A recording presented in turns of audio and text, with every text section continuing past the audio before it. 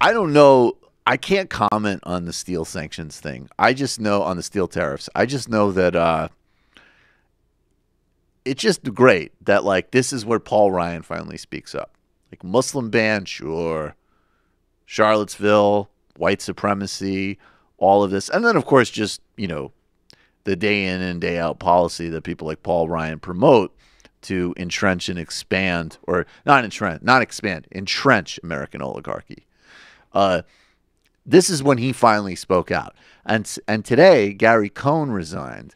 And Gary Cohn apparently I don't know, I could deal with not playing footsie with Nazis because I wanted to get rid of Wall Street reform and give myself a tax cut. But a steel tariff, I want to be Fed chair. Gary Cohn what a scumbag. He got taken out of the running for Fed chair because he leaked some disapproval with Trump's Charlottesville comments.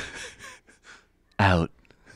Oh, you're considering leaving? Okay, yeah, you're done for Fed chair. Yeah, wow. Guess who's not going to be Fed chair? Guess who's not considering appointing you Fed chair? Me. There's not good guys on both sides of this. Here is, this is one of these, well, this has actually led us to some new ideas, which is that what if we are actually living in a world where every other head of state and every other leadership is actually talking like Trump, and the voices in Trump's head are real from a global perspective. But this is a press conference that was held today with the Swedish Prime Minister, Stefan Lofven. And this is I don't know much about the Swedish Prime Minister, but I would say this is a very big contrast in this press conference between the Swedish Prime Minister and Trump. Sweden and the United States are two of the most innovative economies in the world, and we see great opportunities ahead.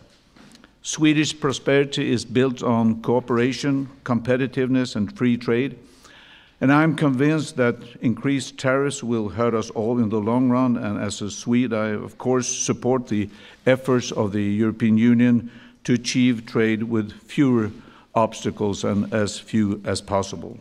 As an example, if the European Union takes off some of the horrible barriers that make it impossible for our product to go into there, then we can start talking. Otherwise, we're going to leave it the way it is.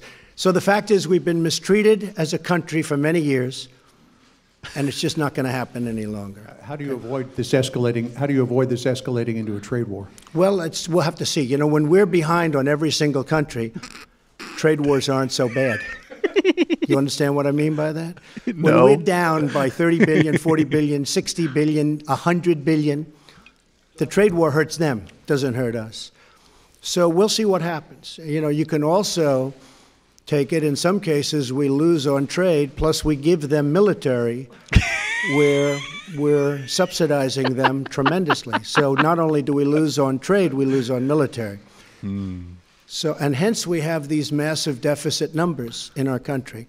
We're going to straighten it out, and we'll do it in a very loving way. It'll be a loving way. They'll like us better, and they will respect us much more. Because even they say, right now, we can't believe we've gotten away. I mean, two countries have said, we cannot believe, to be honest with you, we've gotten away with this so long. Now, one of them made that statement before I got elected. He said, I can't believe I made that statement before I got elected. But it's one of those things. We have to straighten it out. We really have no choice. So nailed it. Right now, I want to invite you in a Rick and Morty world, a parallel universe, where Trump's mind is reality, and the voices in his head are real. What does that sound like? Let's go to the European Union. They give us military, but also if we are beating them on trade, and we beat them, but not only that, but also, by the way, on military, we are laughing at them. To be honest, we cannot believe what we're getting away with. We cannot. I'm telling this every day. I cannot believe what we are getting away with. All right, and let's go to China. Stupid Obama. Stupid Obama. He letting us get away with everything on trade, but also on military. Oh no! Donald Trump gonna be president. Mexico. We're beating him at the border, man. but also on trade. Not only repeating, but also on military. On the border and on military. Who else? Who else would be in this montage? Probably the Japanese. Like they're terrible.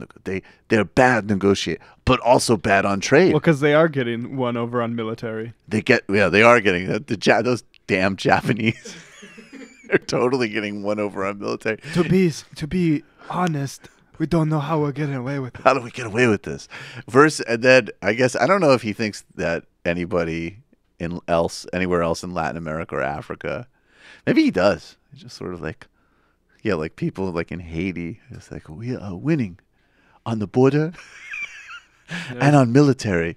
Meanwhile, in real life, Israel is just like we're winning on the Jerusalem embassy and on military, but also on basically whatever we want.